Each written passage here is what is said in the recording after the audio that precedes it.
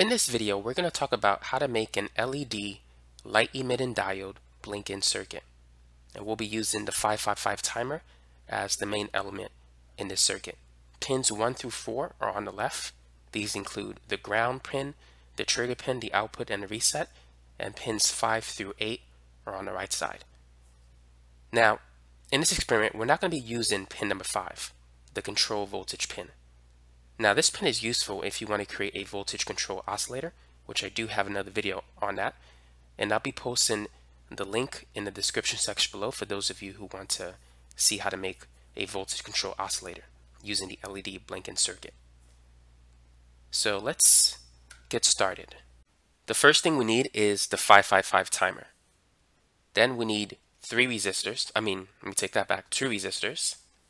Here's the first one. The second one is going to be in series with the first one, and that is going to be in series with a capacitor. Now the negative terminal of the capacitor will be connected to the ground, which is also connected to pin number 1.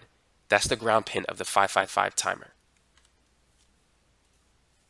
So let's call this R1, and this is going to be R2. So between C1 and R2, we're going to attach that point to 2 pins, pin number 6 and pin number 2. So pin number 2 is the trigger pin, pin number 6 is the threshold pin. Between R1 and R2, we're going to attach that to pin number 7, the threshold pin. The discharge pin. Now the other part of R1 is going to be going to positive VCC. This will be the positive terminal of a battery if you're using the battery as a voltage source. I'm going to set the voltage to, in this circuit, 5.5 volts. So attached to the positive terminal of the battery, we have pin number 8 and pin number 4. Pin number 8 is the VCC pin, pin number 4 is the reset pin. The output pin is pin number 3. And this circuit will give us a rectangular output signal. The frequency of the rectangular wave is going to be 1.44. This is the theoretical frequency. The actual frequency typically tends to deviate from the theoretical frequency. But it's going to be 1.44 divided by R1 plus 2R2 times C1. So what we need to understand is that if you increase the value of R1, the frequency is going to decrease. So the rate at which the LED will flash will decrease. And we're going to add the LED to the circuit soon. If you increase C1, the same thing will happen. The frequency will decrease. Likewise, the reverse is true. If you decrease R1 or decrease C1, the frequency is going to go up.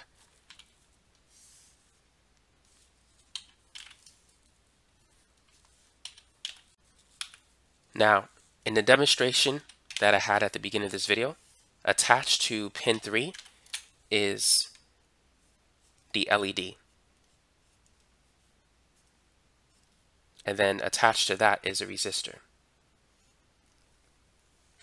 So in that circuit, I use a 510 ohm resistor and a green LED with a voltage drop of about 2 volts. Now, R1 was set to 1 mega ohm, and R2 that was also set to 1 mega ohm, and C1 was 0.2 microfarads. And so those are the values that I've used to make the circuit that you saw at the beginning of this video. Now, it's important for you to understand that the rate at which the LED flashes is proportional to the frequency of the output. So as you decrease R1, the frequency at the output increases. So the flash rate, which I'm going to call FR, that is going to go up. It's going to flash faster. If you were to increase C1 or increase R1, the frequency will decrease and the flash rate will decrease. It's going to flash slower. Now the second thing you want to keep in mind is the duty cycle. The duty cycle tells you the ratio of time in terms of when the LED is on and when it is off. So let me give you two different waveforms. So here is the first waveform.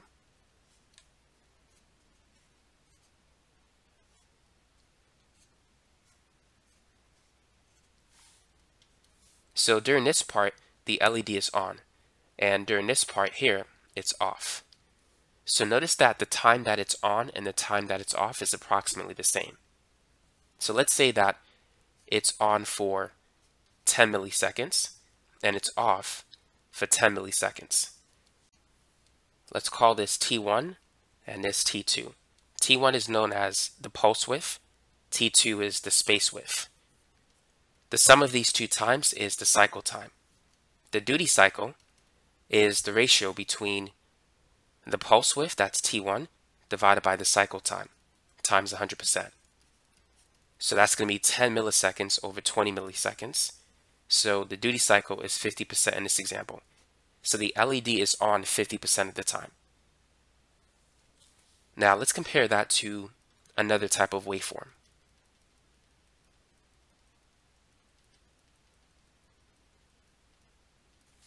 So let's say we have a waveform that looks like this. So the duty cycle is going to be different. So this is when the LED is on, and this is when it's off. So let's say this is 20 milliseconds, and this is 5. In this case, the duty cycle will be 20 over 25 times 100%. So the duty cycle is 80%, which means that the LED will be on 80% of the time and off 20% of the time. So not only can you adjust the flash rate of the LED, you can adjust how long it's on compared to how long it's off. The two times doesn't have to be the same. They can be different.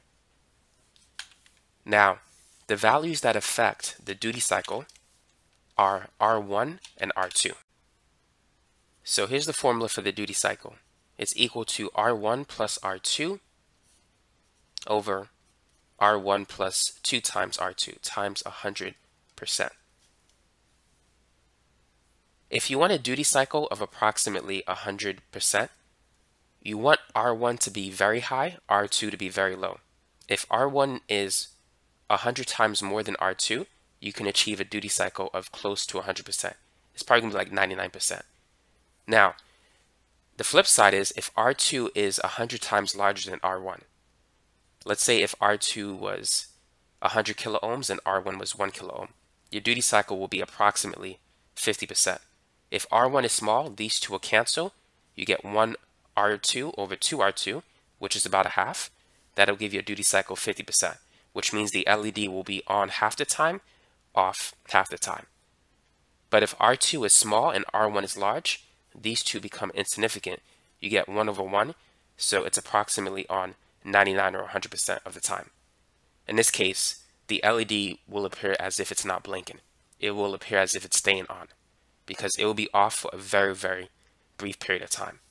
Now, what we're about to do at this point is we're going to watch a demonstration that really highlights the duty cycle of this particular circuit. So what I'm going to do is I'm going to change R2 to 2 mega ohms instead of 1 mega ohm. And I'm going to change C1 to 1 microfarad. Increasing the capacitance of C1 will decrease the flash rate. And so when it flashes slower, you could see that the LED will be on longer than it is off. But let's calculate the values for this circuit. So the theoretical frequency should be 1.44 divided by R1, which is 1 mega ohm, plus 2 times R2, that's 2 times 2 mega ohms, so that's a total of 5 mega ohms. Thus that's 5 times 10 to the 6 times a 1 microfarad capacitor, which is 1 times 10 to the minus 6. So that basically becomes 1.44 divided by 5. 10 to the 6 and 10 to the minus 6 cancels. So the frequency is 0.288 hertz. So it's very slow. The cycle time is 1 over the frequency. It's 1 over f. 1 over 0.288 is 3.47 seconds. So that's going to be the cycle time for this circuit. So between when the LED first turns on and when it turns on again, it's going to be approximately 3.5 seconds for that to happen. Now let's calculate the duty cycle. So it's going to be 1M plus 2M, and then 1M plus 2 times 2M times 100%. So that's 3 mega ohms divided by 5 mega ohms times 100%. 3 over 5 is 0.6 times 100%, that's 60%. So the duty cycle is 60%. What this means is that the LED will be on 60% of the time, but it's going to be off 40% of the time. So in this demonstration, note that the LED is going to be on longer than the time that it will be off.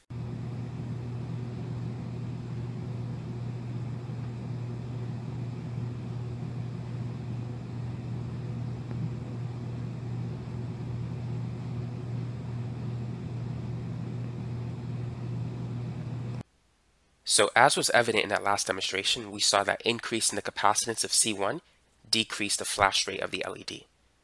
And we can see that the duty cycle of 60% caused the LED to be on for a longer period of time than it was in the off state. Now let's talk about some other things that we can do with this circuit. Because right now, the output that we have is a DC voltage and not an AC voltage. When the pulse comes in, current will flow from pin 3 through the LED back to ground. And this is conventional current. Keep in mind, electron flow is in the opposite direction. Now let's talk about using 2 LEDs that will blink in different times. When one is on, the other will be off. And here's how we can make that circuit. So what we're going to do is we're going to have a resistor, and we're going to have a capacitor, and then we're going to have 2 light emitting diodes. This is a simple way to convert a DC signal into an AC signal. It's not a sine wave, but you get an AC signal in the sense that current is flowing in both directions, just not at the same time. So I'm still going to use the 510 ohm resistor. I'm going to have a green LED and a red LED. This is going to be a 10 kilo ohm resistor, and this is a 1000 microfarad capacitor with a maximum voltage of 16 volts.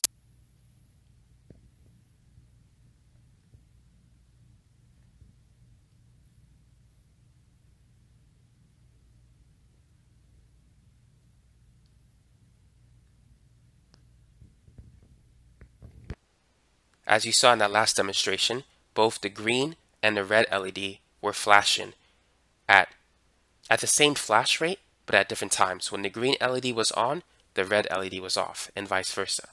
Now let's talk about why that's the case. So during this part, when the voltage at pin 3 is high, we'll call that the on state, current is going to flow through the 10 kilo ohm resistor, but it's also going to charge this 1000 microfarad capacitor. And as it charges it, there's going to be a current flowing through the green LED. And so while that capacitor, which we'll call C2, is being charged, the green LED is on. Now, once output 3 goes into its low voltage state, that is during this part of the rectangular wave, when it's off, the capacitor, now that it's charged, will begin to discharge through the 10 kilo ohm resistor. So current will flow through the 10 kilo ohm resistor in this direction, through the 510 ohm resistor, through the red LED back to the capacitor. So now the red LED is on. And so we have this reversal of current due to the fact that the capacitor is charging and discharging. So we had an output DC voltage. Now we have an output AC voltage in the sense that we get that reversal of current. So when a capacitor is charging from the 555 timer, the green LED is on. When the 555 timer is off, that is when output 3 is off, C2 is now discharging, and as it discharges, the red LED is on. So that's how you can create that particular blinking circuit with the 555 timer. So that's it for this video. Now you know how to create an LED blinking circuit using this particular integrated circuit. Thanks for watching.